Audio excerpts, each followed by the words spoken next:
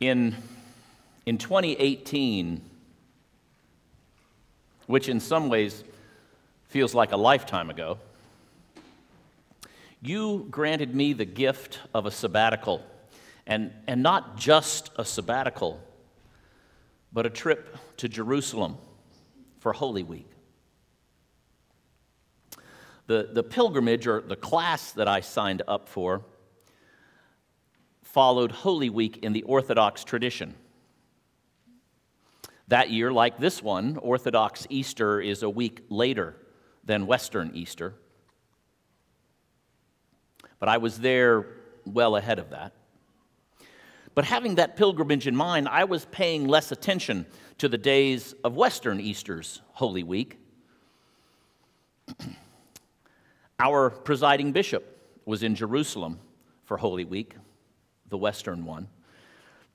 And I met some folks in his party, and they'd ask if I was going to go up the Mount of Olives to walk down with the pilgrims tomorrow, Palm Sunday.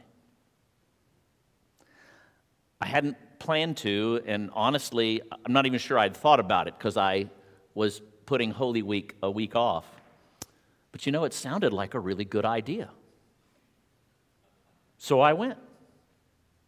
And I'm grateful that I did that with some people who had been before, because it was, was a lot of folks. But I'm so grateful that I did that. Thousands of pilgrims marching down the hill to Jerusalem. At one point in that journey, I was near a group of Filipino pilgrims. And having lived in the Philippines as a child, that felt very familiar and comfortable. And they began to sing and shout hosannas. It was a wonderful, lively experience. Jesus is riding a donkey into Jerusalem, claiming the signs of kingship. We know that some of the factions of zealots, those who were more interested in overthrowing Roman occupation than ushering in the kingdom of God, had been following Jesus. In the days before and after his arrival in Jerusalem, Jesus makes clear that a political overthrow is not what he is about. And those folks begin to fall away. The crowd, who was certainly pro-Jesus during his entry into Jerusalem, seems quickly swayed by the religious authorities in a different direction. And things turn dangerous quickly. At the end of this service, we will hear the Passion Gospel. We know how this story goes.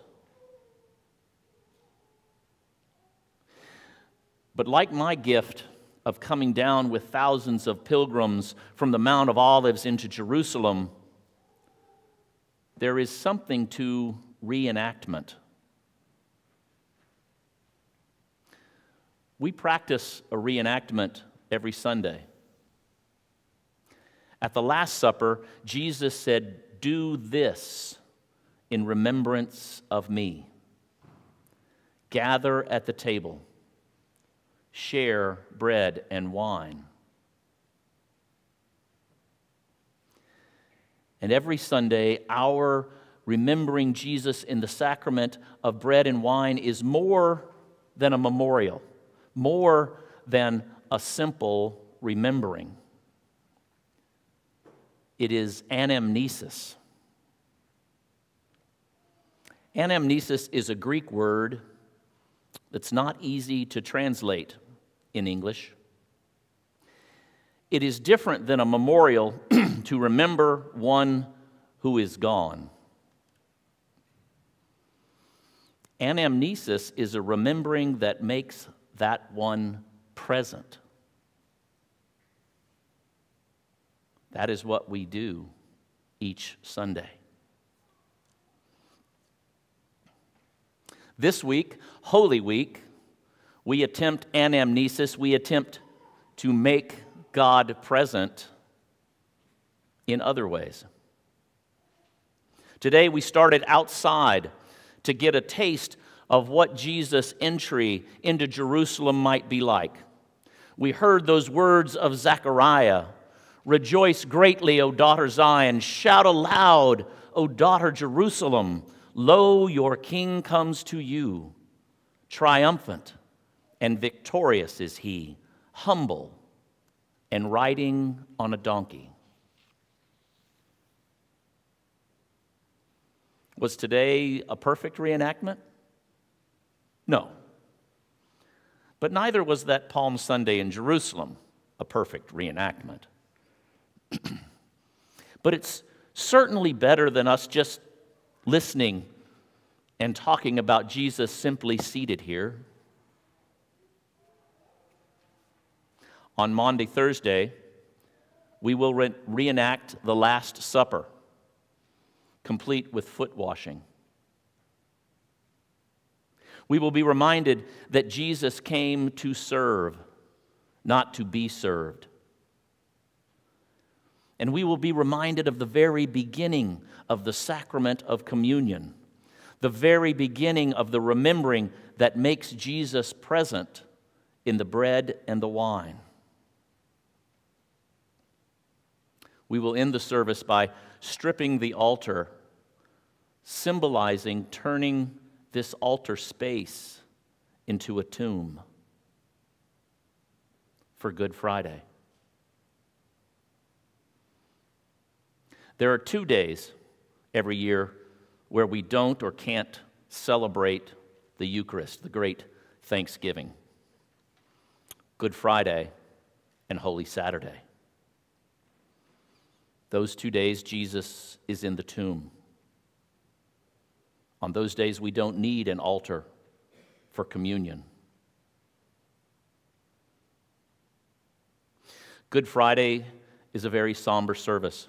We will venerate the cross. We will not have a reenactment on Good Friday. I mean, I like to think that I'm pretty committed, but Jesus was nailed to the cross, so we don't have to be. On Easter morning, we will find the stone rolled back and find that he is not here. He is risen. I hope you will join us as we walk with Jesus from this triumphal entry into Jerusalem to the Last Supper and to the cross. Getting to Easter morning without the cross, it leaves out a central part of the story.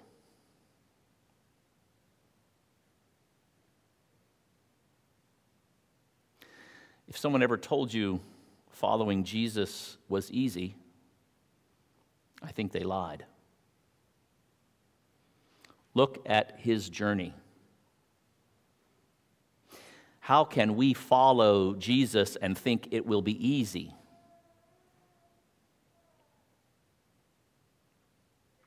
And following Jesus doesn't save us from all the difficulties and tragedies a human life can have. But in the end, all will be well. If all isn't well, it's not the end.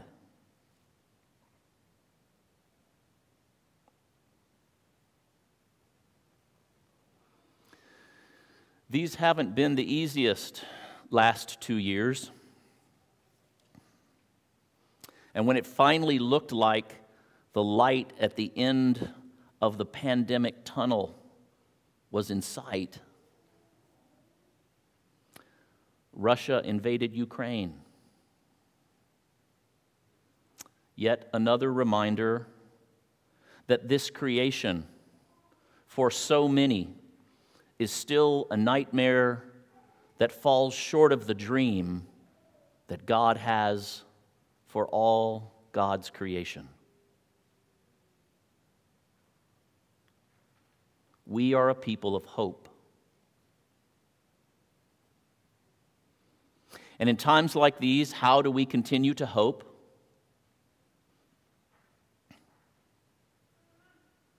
We hope because the one we follow spent 3 days in hell, so we don't have to go there.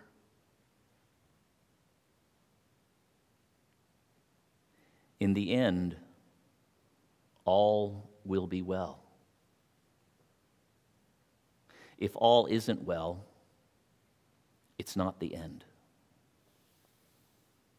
Amen.